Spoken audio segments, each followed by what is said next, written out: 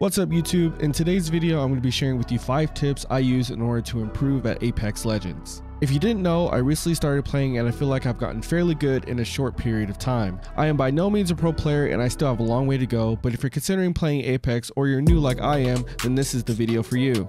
If you enjoyed today's video or you find any of this information helpful, consider dropping a like, and if you're not already subscribed and you want to see more Apex videos, go ahead and hit that subscribe button and turn on post notifications. That way you get notified every time I upload a new video. Now let's go ahead and get right into the video. So out of every shooter, your aim is arguably one of the most important things.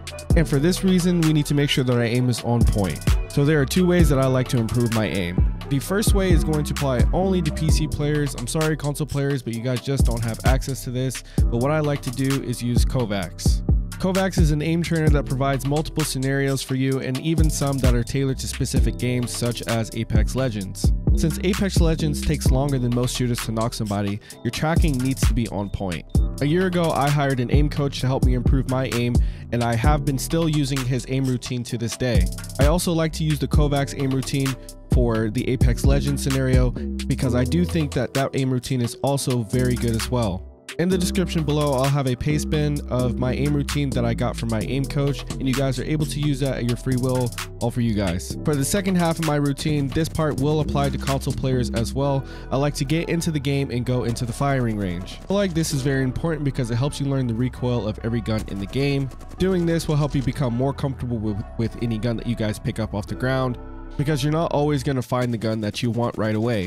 One useful tip for whenever you're in the shooting range is you guys can enable the bots. Now, while these bots are not very competitive, it still does help with your tracking because they do move around. So in order to do this, what you need to do is you need to go to this tunnel right here, and you need to make sure that you have nothing in your inventory.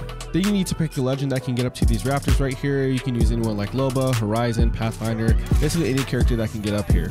Now after your inventory is empty and you've gotten up here, what you need to do is you need to toggle your crouch button, and you just need to change your legends while looking down in this spot right here. After doing so, you'll get this sound and you'll see that the bots will then be enabled in the shooting range, and you can just go ahead and fight them as long as you feel like you need to warm up your aim. On to the second tip. Apex is a game where the movement is momentum based. And I promise you, if you don't practice this movement, you're really not going to understand how to take full advantage of it. I like to get on and practice my movement for roughly 10 minutes, and I still don't feel like I understand the movement to its entirety. Practicing your movement could be the thing that separates you from winning or losing your engagements. Things like wall jumps, tap strafing, slide jumping even, or edge sliding are all important things that you should know whenever you're playing Apex Legends. What I would recommend is every day that you get on, you get into the firing range and you just practice your movement. Just run around, practice these things that I stated, or even watch other YouTubers like Lyric, Fade, and Tim Provision. They all have really good guides to help master your movement. These are people that I've been watching to help me understand how to move better in Apex Legends, which kind of leads us into my third tip. Watching other players. Every single game that I've played, I've watched people in order to gain ideas and tips and things that I can do to implement into my own playstyle. This is especially important when you're watching someone who's incredibly good at the game. For things like that, my favorite players to watch are obviously ACU because his movement is incredibly good, as well as his aim. I also like watching Fade because I find him to be very flashy and just to do things that I can't do that I would like to do. And as mentioned earlier, Lyric is an incredibly good player. His mechanics are one of the best in the game. Then there's players like Lou who just have really good aim and positioning, and he puts himself in a position in order to hit the shots that he needs to hit. So basically, just find someone that you're comfortable with watching, that you can connect with the most, and watch them as much as you can, and whenever you're not doing anything, and you can help you learn some things about how to implement into your own gameplay. Tip number 4, I think, is really important in things that you need to be doing if you're new to the game. The pacing for Apex Legends at times can be very slow. There's a lot of off time, and you might not get into as many engagements as you'd like to.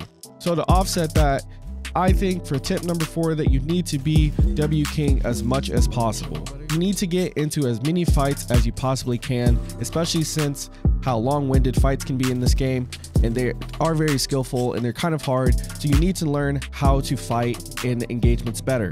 But if you're a player who likes to sit back and wait for other players to fight, you're not really going to understand how to get to engagements when people push you. Apex Legends is notorious for getting third-partied, so you need to make sure that you understand what you need to be doing in order to disengage or position yourself better in a fight that has more than one squad involved.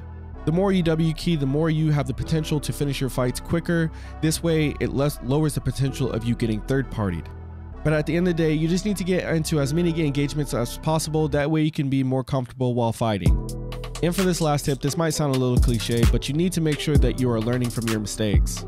The most successful people in the world have all had massive failures, and every time they've learned from them, and that is how they're in the position that they are in today. This also holds true to gaming. You need to make sure that whenever you make a mistake, that you understand the mistake that you made. That way you don't make the same mistake again. Mistakes are crucial in the learning experience. In this way, that'll help you improve your own gunplay, your own movement, your own positioning, and everything that you need to do in order to excel at Apex Legends.